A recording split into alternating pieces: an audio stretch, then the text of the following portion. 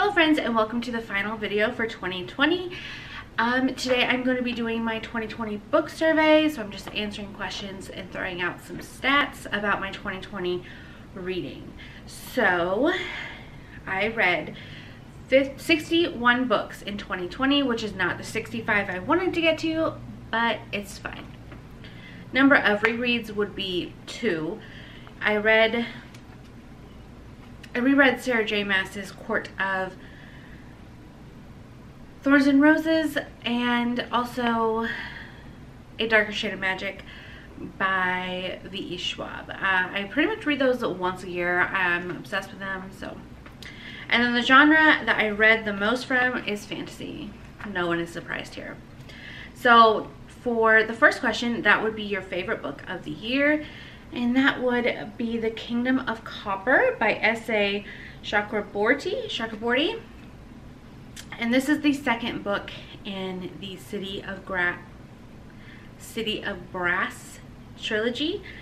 And it is so amazing. It takes place partly into like a completely fantastical world, like made up, but also some of it takes place in Cairo.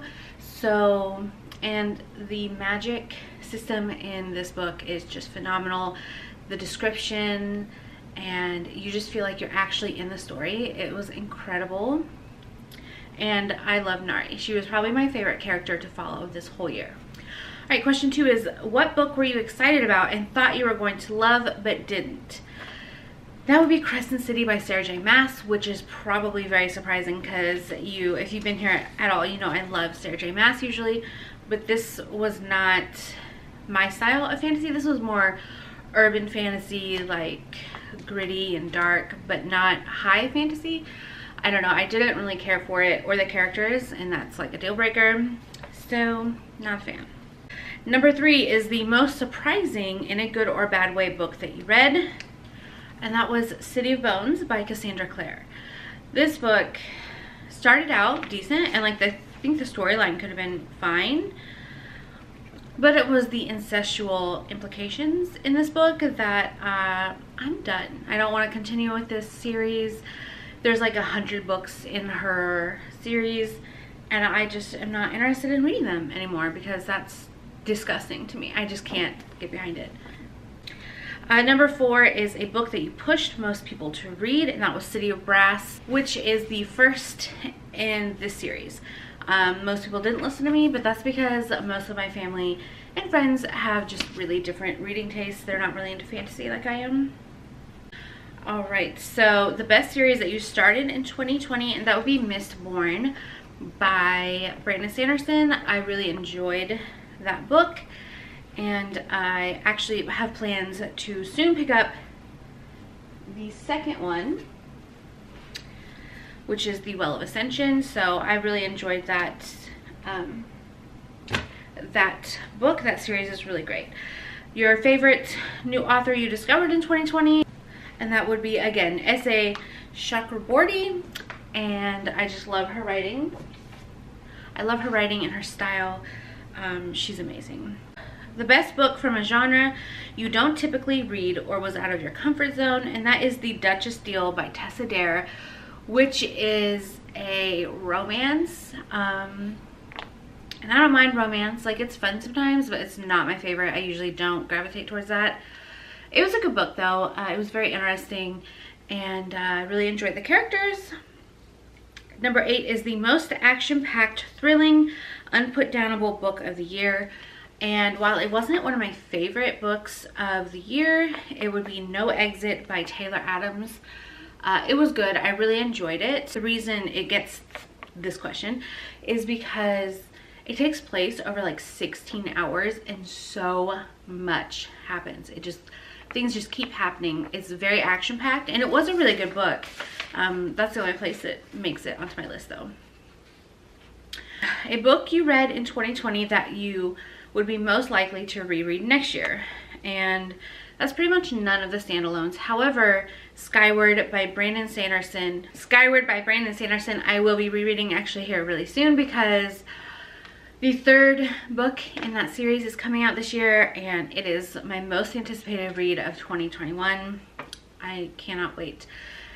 he made an announcement saying that his Stormlight Archives book number 4 took longer than he expected, so it had to be pushed back, and I'm sad about that. But it is coming apparently in November of 2021, so I'm excited for that. Okay, and the next question is your favorite book, your favorite cover of a book you read in 2020, and that is The Need by Helen Phillips. I just love the simple greenery of this on the black. Is just beautiful to me. I love it. The next question is, who is the most memorable character of 2020? And this one will probably surprise you. I know I said my favorite was Nari, which I did. I love following her, but my most memorable is actually Doomslug from the Skyward series. He's kind of just like a little pet friend, but I listened to the audiobooks of that, and the narrator who, you know, made the noises that I guess was so good, and Doomslug just sounds like such a gem, and I would love to have one of my own. Actually, I think I'm going to try and crochet a Doomslug and see how that turns out, because they sound so cute and adorable. All right, so the next book is, or the next question is, your most thought-provoking, life-changing book of 2020. And the answer to that is They Cage the Animals at Night, which I own, but I can't find it. I am sending it to my sister to read because she enjoys books like this.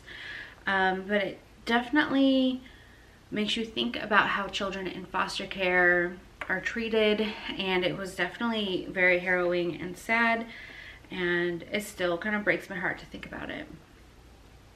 All right, so number 15 is your favorite passage or quote from a book that you read in 2020, and you'll be surprised to hear it came from the City of Brass trilogy, specifically from Empire of Gold, and it says, "Luck is a fairy tale we used to make people feel better about the world being shit."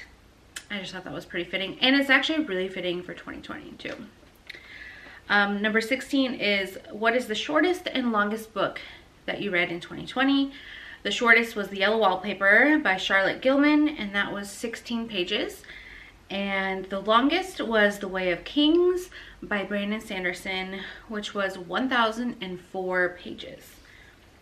The next question is, what was the most beautifully written book in 2020? And that is The Invisible Life of Addie LaRue by V.E. Schwab. Sorry, I didn't know which pen name she used.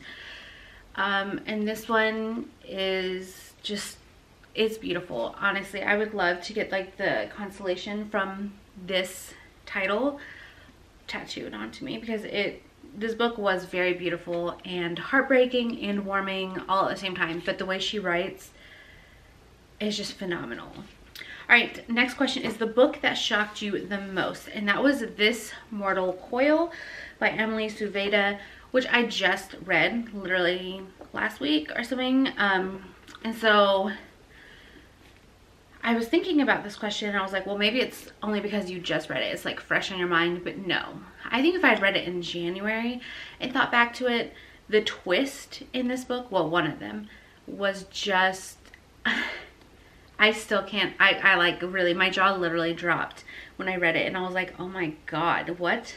So this is a really amazing book. You should pick it up if you like dystopian, plague, searching for a vaccine type of book. Favorite book that you read in 2020 from an author you've read previously, and that is Supernova by Marissa Meyer. If you look at my shelf, you can see I've got Cinder, Scarlet Crest, Winter in 2 different copies. I've got the original and the newer set. I've read that 3 times, by the way. I love Marissa Meyer. So reading Renegades and then Supernova, I read Supernova this year. I loved it, of course. It was amazing.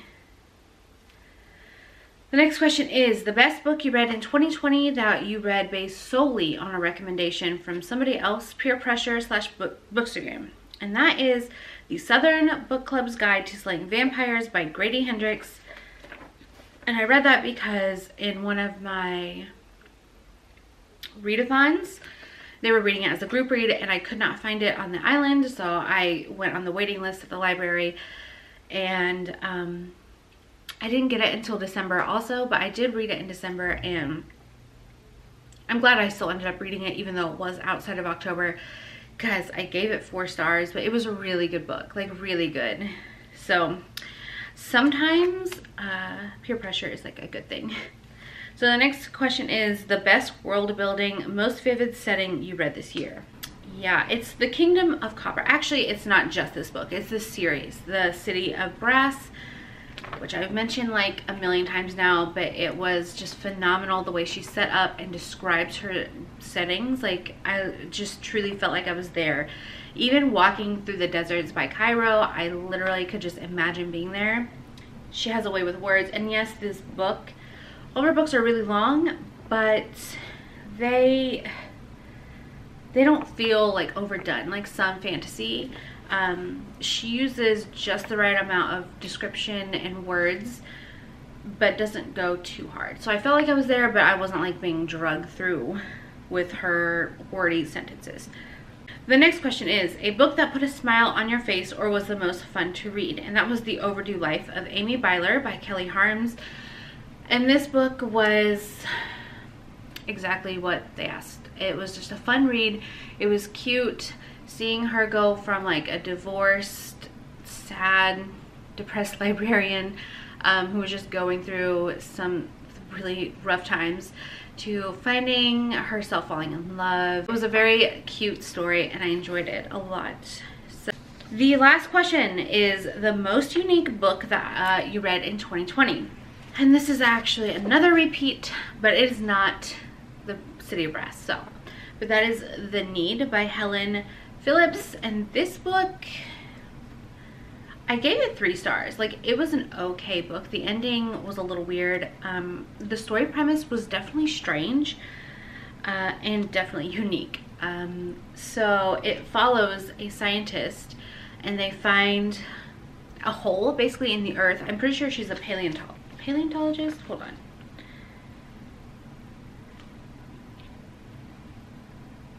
I cannot remember.